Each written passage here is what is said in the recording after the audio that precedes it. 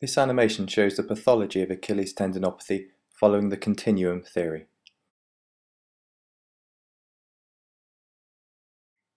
First, we will begin by looking at normal tendon structure.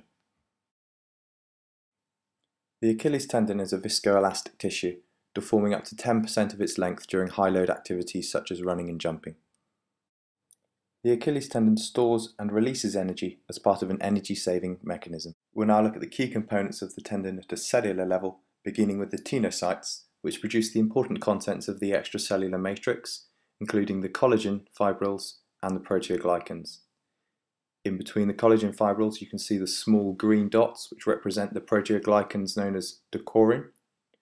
And the extensions of the decorin are the glycosaminoglycan chains, or the GAG chains, which maintain the viscoelasticity of the tendon.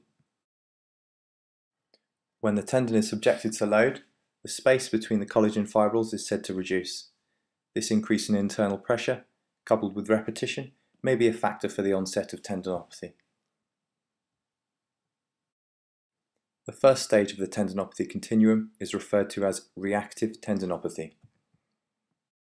The tenocytes are reported to change shape as a result of mechanotransduction. This increases their production of larger proteoglycans known as aggrecan, hydrophilic proteoglycans which imbibe water.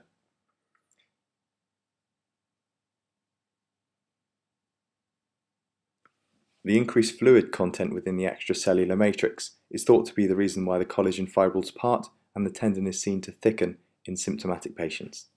Stage 2. Tendon Dysrepair.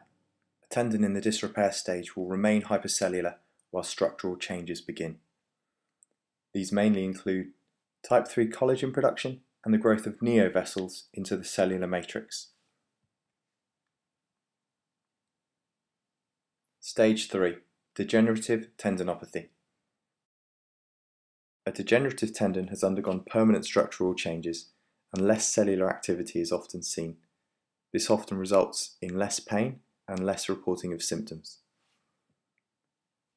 Type 1 collagen is often replaced with more type 3 collagen, making the tendon somewhat weaker and less able to tolerate tensile force.